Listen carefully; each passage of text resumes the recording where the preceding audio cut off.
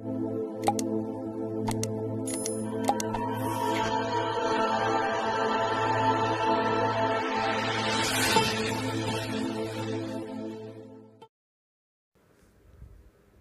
കേക്കിൻ്റെ റെസിപ്പിയുമായിട്ടാണ് ഞാനിന്ന് വന്നിട്ടുള്ളത്. Banana caramel cake. Banana cake എന്ന് പറയുമ്പോൾ അതൊരുവിധം എല്ലാവർക്കും തന്നെ അറിയുന്ന ഒന്നാണ്. ഞാൻ തന്നെ ഇതിനു മുമ്പ് ഒരു ബനാന കേക്ക് ഇട്ടിട്ടുണ്ടായിരുന്നു. എന്നാൽ ഇത് അതിൽ നിന്ന് വ്യത്യസ്തമായിട്ട് നമ്മൾ ബനാന കാരമലൈസ്ഡ് ആക്കിയിട്ടാണ് തയ്യാറാക്കിയെടുക്കുന്നത്. ഓവനോ ബീറ്ററോ ഒന്നും തന്നെ ഇല്ലാതെ എല്ലാവർക്കും വളരെ സിമ്പിളായിട്ട് ചെയ്തെടുക്കാൻ പറ്റിയ ഒരു കേക്ക് കൂടിയാണിത് കേട്ടോ. അപ്പോൾ നമുക്ക് ഈ ഒരു കേക്ക് എങ്ങനെയാണ് ഉണ്ടാക്കിയെടുക്കാൻ നോക്കാം. ഇതിന് വേണ്ടിയിട്ട് ആദ്യം ഒരു പാൻ അടുപ്പത്ത് വെക്കുക. ചൂടായി കഴിഞ്ഞാൽ ഇതിലോട്ട് നമുക്ക് ഒരു 2.5 ടീസ്പൂൺ ബട്ടർ ചേർത്ത് കൊടുക്കണം.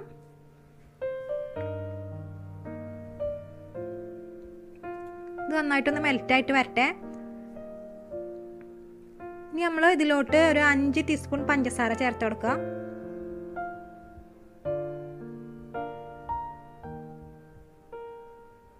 ഇതൊന്ന് ഇളക്കി കൊടുക്കുക. ഇനി നമ്മളിത് മീഡിയം ഫ്ലെയിമിൽ ഇട്ടിട്ട് ഇതൊന്ന് കാരമലാക്കി എടുക്കണം. ഇടക്കൊന്ന് ഇളക്കി കൊടുത്താൽ മതി കേട്ടോ. അപ്പോൾ ഇത് കാരമലായിട്ട് വരട്ടെ. നമ്മൾ ഇനി ഇതിലോട്ട് വേണ്ടത് നേന്ത്രപ്പഴമാണ്. 3 മീഡിയം സൈസിലുള്ള നേന്ത്രപ്പഴമാണ് ഞാനിവിടെ എടുത്തിട്ടുള്ളത്. എപ്പോഴും ഇതിനു വേണ്ടി പഴം എടുക്കുമ്പോൾ നല്ല പഴുത്ത പഴം എടുക്കുക. ഇതിൻ്റെ തൊലിയൊക്കെ ഒന്ന് കളഞ്ഞിട്ട് ഇതൊന്ന് ചെറിയ പീസായി കട്ട് ചെയ്തെടുക്കുക. നമ്മുടെ കാരമൽ കണ്ടല്ലോ, അവിടെ കളറൊക്കെ മാറി റെഡി ആയിട്ട് വന്നിട്ടുണ്ട്. നമ്മൾ ചെറുതായി കട്ട് ചെയ്ത പഴം ഇതിലോട്ട് ഇട്ട് കൊടുക്കുക.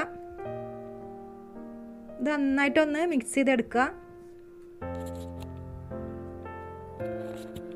ശരിക്കും നമ്മുടെ ഈ പഴവും ഈ കാരമലും കൂടിയിട്ട് നന്നായിട്ട് മിക്സായിട്ട് വരണം. അതുവരെ ഇങ്ങനെ ഇളക്കിക്കൊണ്ടേ ഇരിക്കുക. ചെറുതായിട്ട് ഇങ്ങനെ കട്ട പിടിക്കണ പോലൊക്കെ ഉണ്ടാവും. അതൊക്കെ ശരിക്കും മെൽറ്റായിട്ട് വരണം.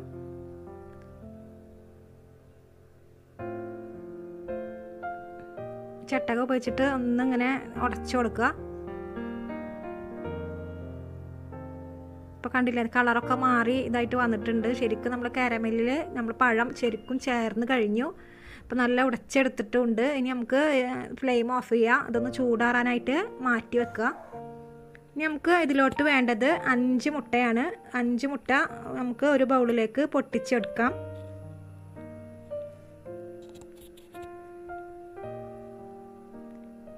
ഒരു വിസ്ക് ഉപയോഗിച്ചിട്ട് ഇത് നന്നായിട്ടൊന്ന് ബീറ്റ് ചെയ്തെടുക്കുക.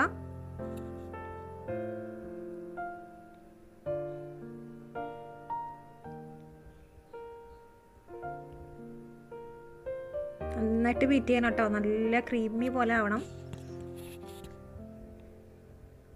കൈയെടുക്കാതെ വേണം ഇത് ബീറ്റ് ചെയ്യാനായിട്ട്. ഇപ്പോൾ കണ്ടില്ലേ, കളറൊക്കെ മാറി വന്ന് ഇതിലോട്ട് നമുക്ക് ഒരു 1/2 കപ്പ് പഞ്ചസാര ചേർത്ത് കൊടുക്കാം. വീണ്ടും കൈയെടുക്കാതെ നന്നായിട്ട് ബീറ്റ് ചെയ്തെടുക്കുക. നല്ല ക്രീമി ആവുന്നത് വരെ ബീറ്റ് ചെയ്തുകൊണ്ടിരിക്കുക. നല്ല പതഞ്ഞ് വരുന്നുണ്ട്. ഇപ്പോൾ ഞാനൊരു 10 മിനിറ്റ് നേരമായി ഇത് കൈയെടുക്കാതെ ഇങ്ങനെ ബീറ്റ് ചെയ്തുകൊണ്ടിരിക്കണം. ഇനി നമുക്ക് ഇതിലോട്ട് ചേർക്കേണ്ടത് ഓയിലാണ്. 1/2 കപ്പ് വെജിറ്റബിൾ ഓയിലാണ് ഞാനിവിടെ ചേർത്ത് കൊടുക്കുന്നത്. അതും കൂടെ ചേർത്തിട്ട് ഇനി ഒരുപാട് അങ്ങോട്ട് ബീറ്റ് ചെയ്യണ്ട, ജസ്റ്റ് ഒന്നും കൂടി ബീറ്റ് ചെയ്തെടുക്കുക. ഇപ്പോൾ നല്ല ക്രീമി ആയിട്ട് വന്നിട്ടുണ്ട്. ഇനി നമ്മൾക്ക് ഇതിലോട്ട് ചേർത്ത് കൊടുക്കേണ്ടത് മൈദയാണ്. 1/2 കപ്പ് മൈദയാണ് ഞാനിവിടെ എടുത്തിട്ടുള്ളത്. അത് കുറേശ്ശെ ചേർത്തിട്ട് മിക്സ് ചെയ്തെടുക്കാം.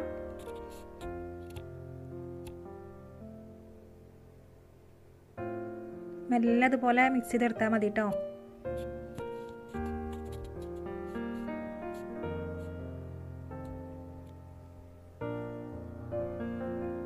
ഇതിലോട്ട് 1 ടീസ്പൂൺ വാനില എസൻസ് ചേർത്ത് കൊടുക്കണം.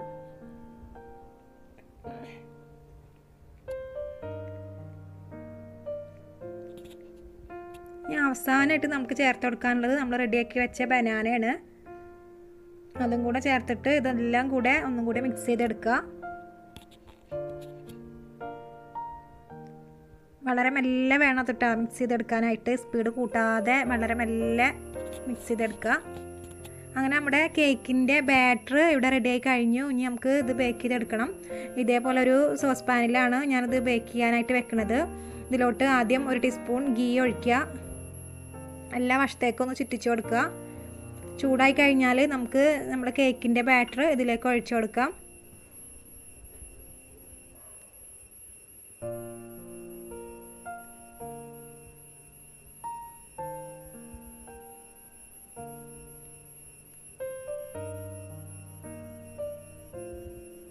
ഇതൊന്ന് ലെവൽ ചെയ്ത് കൊടുക്കുക. എയർ ബബിൾസൊക്കെ ഉണ്ടെങ്കിൽ ഒന്ന് പോവാനായിട്ട് ഒന്ന് ടാപ്പ് ചെയ്ത് കൊടുക്കുക. ഇനി ഒരു മീഡിയം ഫ്ലെയിമിലിട്ടിട്ട് ഇതൊരു 5 മിനിറ്റ് ഒന്ന് അടച്ച് വെക്കുക.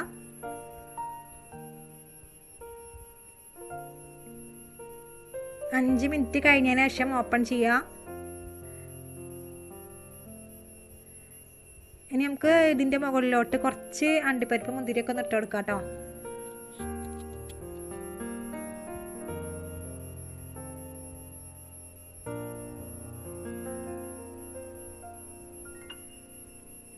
ലോ ഫ്ലെയിമിലിട്ടിട്ട് ഒരു 40-45 മിനിറ്റ് വരെ ബേക്ക് ചെയ്തെടുക്കുക.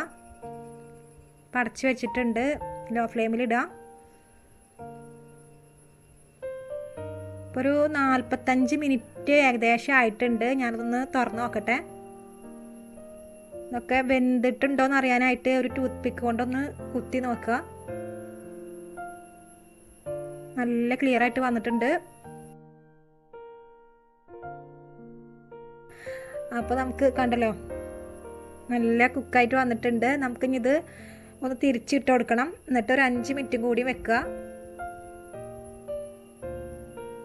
ഞാനിവിടെ തിരിച്ചിട്ട് കൊടുത്തു. ഇപ്പോൾ ഒരു 5 മിനിറ്റൊക്കെ കഴിഞ്ഞിട്ടുണ്ട്.